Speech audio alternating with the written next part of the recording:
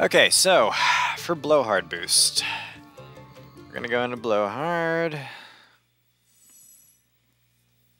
So there's a handful of different ways we can necessarily explain this. So you're definitely gonna be hard charging out of here. So essentially with this, I tend to like to get this on first approach because trying to recover from missing it the first time is a little awkward for me. But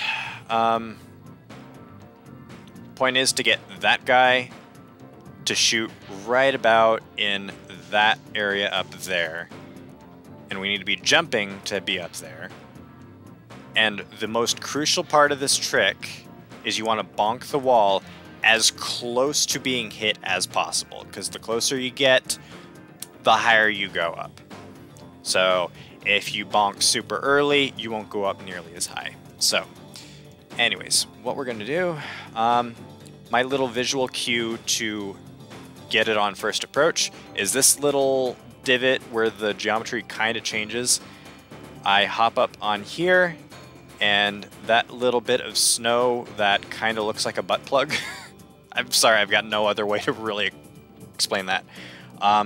This little area right here is where I jump. So when I jump, I'm holding forward and slightly off to the right. And when I'm at the height of my jump, I bonk like right before I get zapped. So this is what that's going to look like. Hopefully I can get that on the first try.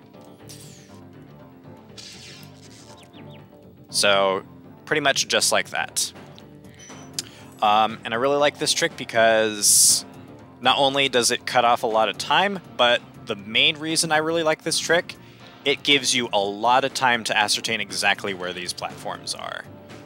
If you're doing this like the way the developers intend, you gotta jump through all of this, and this makes this a blind left.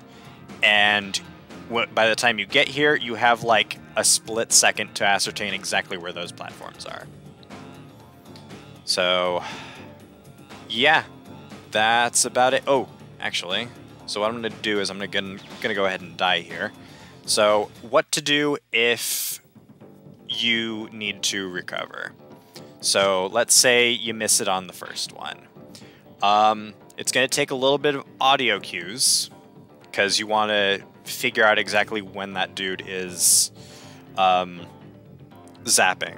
So unfortunately, like I said, I'm used to getting it on first approach, and if I ever have to recover from not exactly getting it on the first try, that leads to a little bit of a problem. But so oh no, he did too low. So you want to do a little bit of timing. So it's a little bit of a rhythm thing. So let's see here. How can I explain this? Again, I'm explaining something that I'm not super familiar with. So, oh no, it missed. It's pretty much just kind of keep jumping and kind of offset it a little bit if he's not zapping you too, if he's not aiming high enough. But yeah, basically try and listen for when that lightning bolt's being sent to you, because there's that very distinct whoosh sound whenever he tries to zap you. So, I think that'll about do it on this explanation. And if you need any additional help, I can definitely coach you if I'm around. Anyways, thank you very much, and hope this helps.